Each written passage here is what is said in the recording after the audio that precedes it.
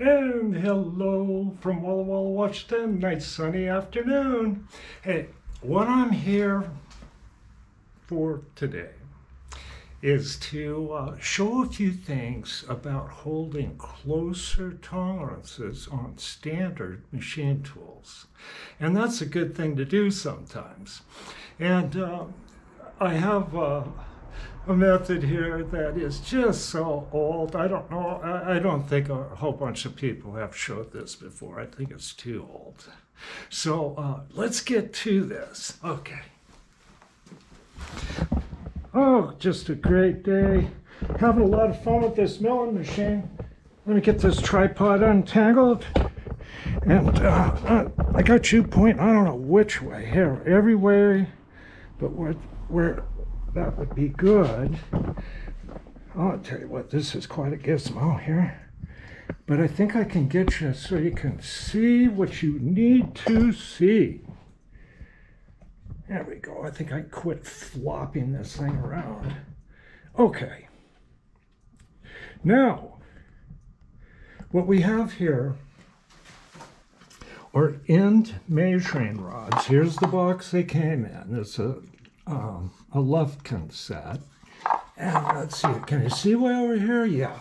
Okay. There's two micrometer heads. They go from 3 to 4 inches. There's a black one for one axis and a red one here for another. But I just have these others set here. I'm going to show a couple of things. So if you want to position something, let's say you set this on 0.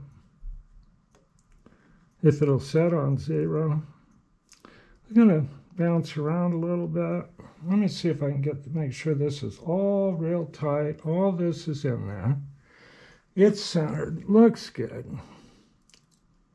So you can set this on 0 and or a number. We'll put 0 all the way down there. So it's on 0, no confusion. And you want to move this thing 2 inches. You can pull this out. This one here out. Slide the micrometer head over like that. And that's 2 inches within 10 thousandths of an inch. Or you can dial in anything you want. On this micrometer head, there's the 10 thousandths for an error. And these things are made just of the highest quality. They really are nice. Okay. So we'll drop, we'll put that back up here. It's just a little easier. We'll put the 2-inch one back in there. And we're going to slip this one right back here, okay? See if I can get it all in there. Okay. Now, I'm gonna reset that. I'm going to show you a couple of things here. I'm going to go this way. Then I'm going to wind it into, load that 2 turns. Okay? Let's see where we're at. Yeah. It's doing something we're going to talk about too. Okay, oh, it sure doesn't like moving that. I'm going to leave that dial alone. I think it's okay right there. It wants to drop right down there. Let's see how we're looking. I think we're okay. It's touchy. It's a 1/10. 1/10,000ths. Okay. Now I'm going to set the table dial on 0 and crank in 5. Okay. Let me get that on 0. Okay. Hold on. Right there, it's on 0. Now, I'm going to crank it in 5 thousandths. That's right on 5 on the dial.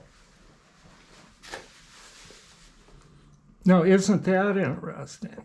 We're going to try that again, just to make sure it's, I got to get it at least on a number so we can count. Okay, I'm going to go 5 more.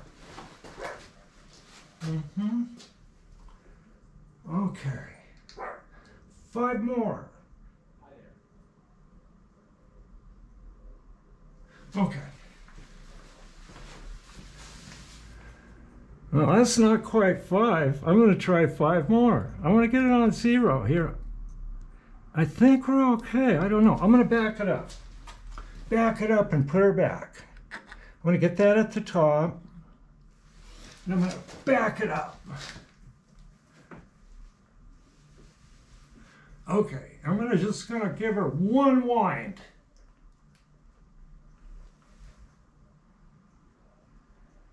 Oh, I'll give it 2. It's good to load an indicator. Okay, I'm going to set this on 0 and go set that on 0. Okay. Okay. See if I can just do it. No, I can't. Okay, so it's about a 1/2 thousandth just before 0. I'm going to crank it in 5.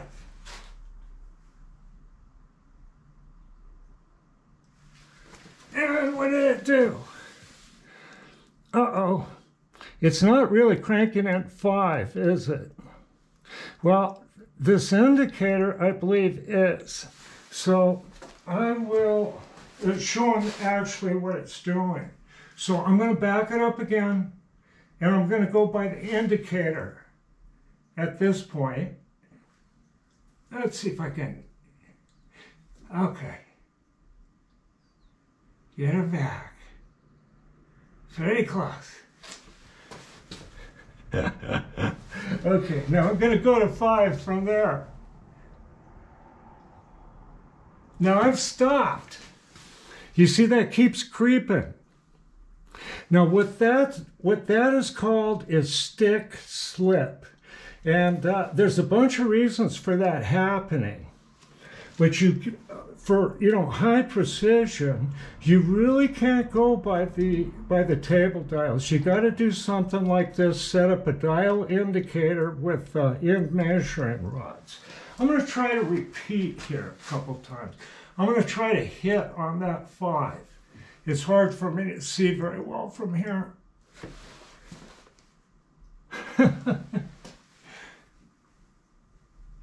Okay, I'm going to try it from there. There we go. Stop. See, it's still creeping. Okay, see, we creeped a couple of tenths. Okay, I'm going to try it again, and I'm going to stop a couple of tenths before 5, if I can. Let me see. Get back up here. Now I'm going to come back. And I'm going to stop up. I'm going to try it again. Okay. Okay, I stopped. Look at that. You see that? Okay, now I'm going to find, it was right here. Let me see. Okay, here it is. Now I'm going to tap on the machine a little bit. Oh, it already creeped. Look at that. I'm going to tap on the machine a little. How about that? Now let's go back to that number. I think you'll like this one. Let me try it again.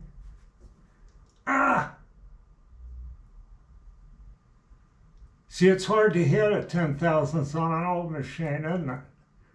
Oh, it's not very happy doing that. I think it over-traveled. I'm going to get it to 0 up there. See it creep? Look at that. Okay, I got enough time to show you this. Hold on. I'm going to get this in neutral.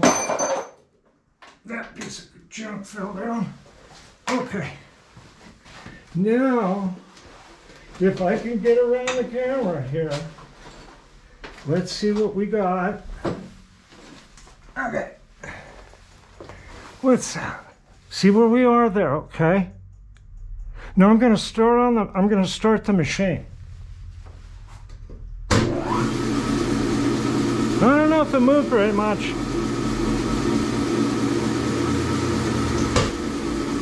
But that'll do it.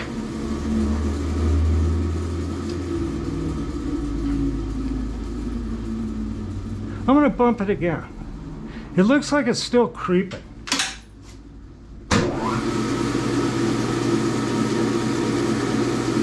Now, see, it's getting to a point where it's settling out. Okay, I wanted to show you the positioning and the effect of stick slip.